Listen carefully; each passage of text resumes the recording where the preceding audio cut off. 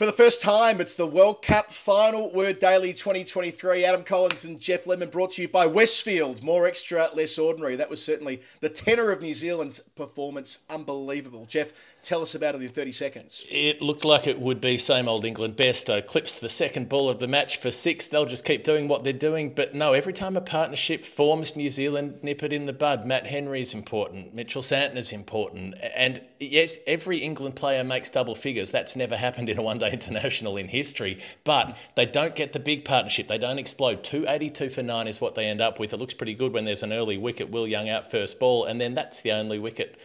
Ravindra, Conway, they just both blaze to hundreds. They mow down the target with absolutely miles of overs to spare. And they have pummeled England in the opening match of the World Cup. It feels like such a defining night at Ahmedabad. So New Zealand get the job done. They chase down 283 inside 37 overs. Conway 152 not from 121 deliveries. Ravindra, his first international 100. What a time for it. 123 not out from just 96 balls, including 5 sixes, one massive 6 over mid-wicket when he was getting moving through the power play when the field was in. A visionary call from New Zealand to use him at number 3. We spoke about it on the preview show a couple of days ago that in the absence of Kane Williamson, they had to make a bit of a strategic call there. But this reminds me a lot of what Australia did against Pakistan 20 years ago in their World Cup opener. Shane Warne suspended on the cusp of the tournament. They had to make a big structural decision and went with Andrew Symonds, who made 143 not out on that day in South Africa. Well, it's Ravindra here. They only had 12 fit men to pick from. I mean, it sounds like from Ravindra in the post-game interviews that had Ferguson been fit, he may not have even played today, but he's taken that opportunity, made the most of it. We got a little bit of a glimpse at Lords in the final one day or a couple of weeks ago that he's able to hit bombs. Well, the way he did it with such regularity tonight, clinical as well. A couple of those square drives were to die for, and doing it with Conway, who we know is a master in a chasing situation. I think it was all about the confidence with Ravindra. He came in with that swagger of a young player who was like, okay, what's the big deal? Yeah, sure, people have heard of these guys who are bowling at me, but whatevs, I'll just start popping them over the fence, which was crucial at that point because Will Young was out first ball. He faced first ball that Sam Curran bowled. Like, yeah, sure, Conway drives a couple through the covers off Wokes in the first over. And then Young's out. They're 10 runs on the board, first wicket down. Curran bowls another maiden after that. He's bowled 2 back-to-back with a wicket. It's starting to feel a bit sticky and a bit tricky. And then Ravindra just says, oh, what's the big deal? I'll just get going with a beautifully driven mid-on drive that goes wider mid-on and races away to the boundary. A couple of balls later, Wokes drops a little short, not even that short, like hip-high short. Bang, cross-bat shot, smack that over the leg side. And England are like, well, haha, we've got an ace up our sleeve. It's Mark Wood. He's very fast and scary. And Ravindra's like, cool. That just means the ball will go further when I hook it, and starts popping him over the fence. It was like the devil may care sort of approach of it was extraordinary, but he wasn't slogging. He was nailing everything out of the middle. And they go from the first 3 or 4 overs looking pretty dicey to scoring 81 off the first 10. They got 81 in the power play. And I reckon England had lost the game by that point. They looked absolutely rocked by what had happened there. Yeah, they scored 94 runs between overs 4 and 14 in the chase. And just to go back to New Zealand's fielding innings, like they held their nerve well. Bairstow hits that 6, they concede 12 runs in the first over, but straight away, set and forget, Matt Henry maiden. And I know it sounds like a small thing in the context of a 50-over international, but just not letting England completely get away from them early on. And as Owen Morgan was discussing on the TV coverage on Sky, like this is the change that England have made, right? They've elected to go with Devon Conway to open with Jonny Bairstow. They're not having 2 blokes who are going to try and hit the cover off it from ball 1. They're going a slightly different way here. Like there was that front cover of the Wisden Cricket Monthly that we spoke about a couple of weeks ago, which said it's the last dance for this group of older English players. I'm not saying that's the wrong call, backing many players that have won 2 World Cups, but it does feel different to 2019 where, for whatever reason, it felt like they could do anything. Whereas now they are the hunted, and they've been taken down spectacularly tonight by New Zealand, who, this feels like 2019 as well. They came into that tournament absolutely nowhere. No one backed them to make the semi-final of the competition 4 years ago. Well, they come as close as they can to winning the whole thing. They just have this group of players they trust in any circumstance, and like bowlers like Bolt and Henry and so on had to do so much heavy lifting. They were used well by the stand-in captain Latham, who placed their overs at the right time of the innings, got breakthroughs when they desperately needed them. And we haven't even mentioned Mitchell Santner yet, who picked up 2 for 30 and didn't concede a boundary in his entire set of 10. Well, it was the situation New Zealand were in was they had 3 bowlers, 3 specialist bowlers. So they had to get 20 overs out of Neesham, Ravindra and Glenn Phillips, the latter 2 bowling part-time spin. They got the full 10 out of Ravindra in the end. So he got pummeled in his first over, went for a couple of 4s and a 6 and then picked up a wicket, dragged down. Harry Brooks smacks it out to deep mid-wicket on 25. But a couple have already gone by that point because David Malan has gone fishing and nicked Henry behind. And then Bairstow is looking great on 33, chips Santner out to deep cover and gets caught really good tumbling catch out there. Just sort of tempted him by throwing it a bit wider and a bit slower, and Bairstow went after it. But it felt like, to me, that England never fully dropped the hammer, right? And this is the team that has made an art form of dropping the hammer and keeping it dropped at all times.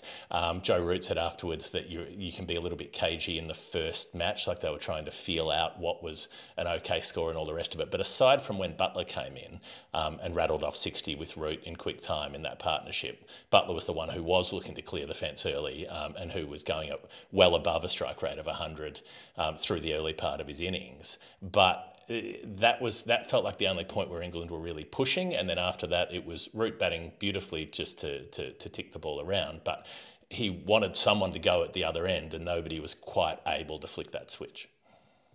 Yeah, wickets at really important times. Just to go through the figures, so Henry 3 for 48, Bolt 1 for 48. So they've played an important role with Santner 2 for 37. But no England player hit more than 5 boundaries. We've got Root hitting 4 4s and a 6, Brook likewise, Bairstow likewise, but none of them were able to put ongoing pressure on the New Zealand fielders. We're going to hear a lot in the post-match wash-up about the benefits of batting second, and I think that's noteworthy. We saw that in the T20 World Cup in the UAE almost exactly 2 years ago, Jeff, that fielding first was a huge correlation between winning. And New Zealand had the benefit of the coin falling their way today. Buttler said he would have batted second had he won the toss as well. So it's a sample size of one game, but there was a lot of dew out there. You could see with Mo and Ali bowling towards the end, the ball was drenched. So, bowling first is going to be a big part of, there's that thing of how much is a toss worth, and there's that that theory that 2 captains should put in an envelope what they feel like the toss should be worth by way of runs before a match, and that should dictate who wins it,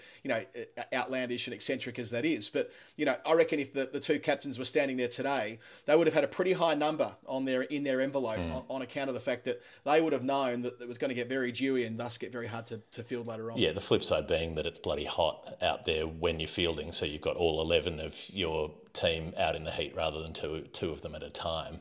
Tom Latham's captaincy today, spot on. I thought that the point where Buttler and Root are going really nicely and they're damaging his part-time bowlers, and he goes, okay, we need to change this up. Brings Henry back on. He brings the deep third up, and so he gets Buttler looking to play that little dab shot, and that's when Buttler edges Henry behind, a little bit of width, just draws him into playing that stroke and nicks that through to the keeper.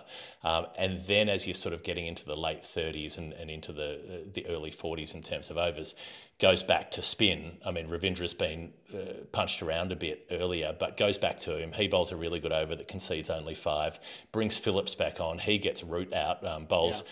Basically Yorks him, which you're not expecting from an off-spinner first ball.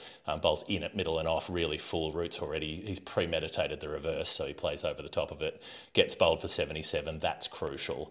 And then finishes out Ravindra's 10, brings back Santner for an over. He picks up a wicket as well. I think it was Wokes that Santner picked up there. And suddenly he can go back to his main bowlers, to Henry and Bolt, knowing that they'll be able to see out most of the rest of the innings. I thought it was a masterclass of bowling changes and field placements from Latham. Yeah, I agree with you. And look, Ravindra isn't much of a bowler, right? Like, we can be honest. He's a fabulous batter, but he's not much of a bowler. Burgling that wicket of Brook felt really important. They just couldn't build those partnerships they needed, with the exception of Root and Buttler. But Phillips hitting the stumps twice in his first 2 overs, right? He's a very useful cricketer, Glenn Phillips. Not needed with the bat tonight, nor was Daryl Mitchell, but we'll see a lot of Phillips, I think, playing almost as the second spinner until they can balance it up with Sodhi, likely coming into the 11 at some stage. He was the only fit New Zealand squad member who didn't play tonight, with Southey also injured, and of course Williamson and Ferguson with that niggle that we've already mentioned. So yeah, that they were able to use those part-time as well at good times. And now there'll be the recriminations with England, right? Mm-hmm. I mean, with world champion sides and premiership sides in other codes, there tends to be one defining moment when they're over the hill, right? When it's all over, and often that can be seen in a global tournament. And with England, maybe we've seen it. Maybe this is the moment. I'm not saying that they haven't got the cattle to regroup and go again, and we'll talk about what they have ahead at the end of the show. But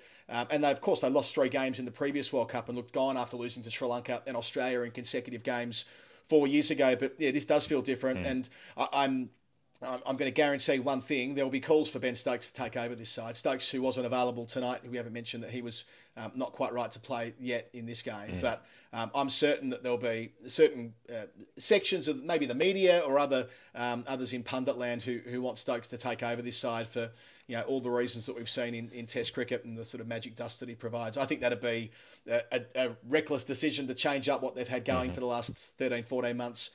Under Buttler and Matthew Mott, but still, you can guarantee it's coming. I think tonight felt less like, this was a team that can't do it anymore, and more like this was a team that wasn't expecting to be mugged. We talked about New Zealand in our preview episode, saying that exactly the same thing will happen as always happens, which is that we will underrate New Zealand and then they'll come out and be better than everybody thinks, and that was true. But it was, okay, they took about 30 off the first 3 overs that Wokes bowled. They took 38 off Mark Wood's first 3 overs. Butler's fishing around for options. He brings Moeen Ali in. He gets smacked for 6 in his first over. Brings Rashid in. He gets belted.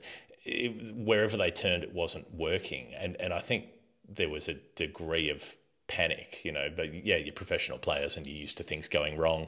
But they were fumbling for an answer and couldn't provide one. And yeah, partly it's probably to do with the slippery ball, and that doesn't help. But they looked like a side that weren't expecting to be challenged. I don't think anybody could have expected that. It was a perfect partnership, and like there almost wasn't a bad shot. There was one that Conway pulls just past mid-wicket where Curran might have been able to take a catch on a better day, but that was off wood and it was travelling at about 150 kilometres an hour off the bat.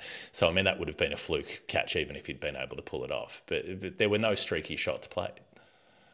Yeah, and Rashid had 35 runs taken from his first 4. That just wouldn't have happened 4 years ago, right? Like, Rashid was the guy who put the clamps on in those middle overs, coming on as soon as the first power play was complete and so on. The other point with the energy around today, Jos Buttler reminds me a little bit of Stephen Smith as captain, in that he wears all his emotions on his face. I know it's much harder when he's keeping under the helmet hot, oppressive conditions, but he was genuinely fuming at different points tonight. There was a leg before decision he reviewed in hope that was hitting, or impact was about 6 inches outside the line of the off stump, so it was never going to be out. But you could see he did it almost out of frustration.